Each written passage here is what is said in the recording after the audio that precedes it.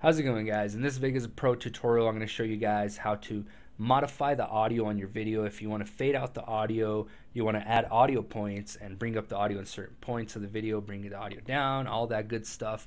I'm going to show you guys how to do it. And it's actually pretty easy. All you got to do, guys, is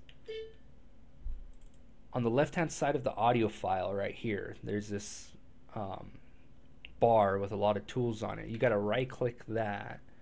So you right-click it. You hover over insert remove envelopes, and then you go ahead and finally click on volume, and there we go, we got the volume bar.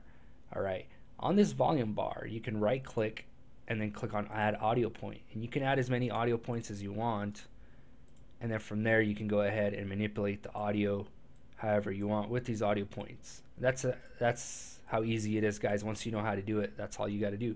You right click this bar, go to insert remove envelope, and click on volume. I don't know why Vegas Pro had to do it that freaking complicated. I wish they just had a button here on the left that you could just click and start doing this stuff. Vegas Pro, I don't know why you guys do this. But once you guys know what you're doing on Vegas Pro, it's an awesome program. But when you're first learning, it's a drag. So that's how you do it, guys. Thanks for watching. Don't forget to subscribe. I'll be uploading a lot more tutorial videos. If you guys want to learn how to do something on Vegas Pro that you guys are having trouble with, go ahead and comment. Send me a comment on this video or through my channel page. Through the you can shoot me an email, or you can contact me through my channel. All right, guys. Thanks for watching. Don't forget to subscribe, like the video, and I'll see you in my next video.